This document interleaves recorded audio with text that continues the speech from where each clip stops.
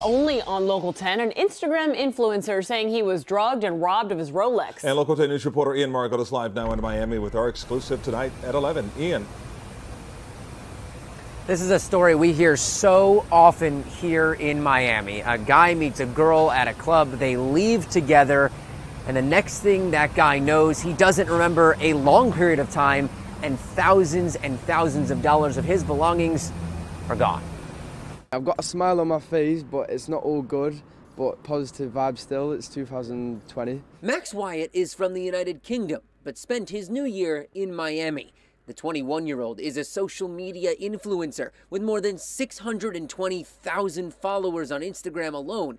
So on New Year's, after partying all night at Space Nightclub in downtown Miami, he thought he was just starting off 2020 on a high note when he met a woman outside. Both made eye contact and I thought, this girl seems pretty cool, and we were chatting away. The two left from the parking lot next door and drove off in her car. She suggested they go here to the Starlight East Motel in Brickell. The problem is, that's the last thing he remembers. I got lucky for 2020, and I woke up at 2 p.m. and my watch is gone and my phone.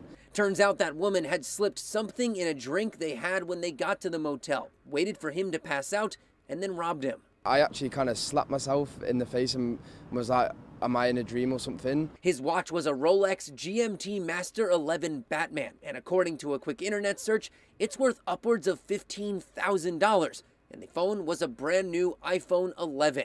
Now, City of Miami police are investigating, and Wyatt is just trying to enjoy the rest of his time here, albeit a little more carefully. It's not put me off Miami, it's just, I guess it's a lesson learned, really. Pretty positive attitude for someone that just went through that. So again, City of Miami police now looking into this case. If you know anything that can help their detectives, call Miami-Dade Crime Stoppers at 305-471-TIPS. Live in Miami, I'm Ian Margot, Local 10 News. Alrighty, and thank you.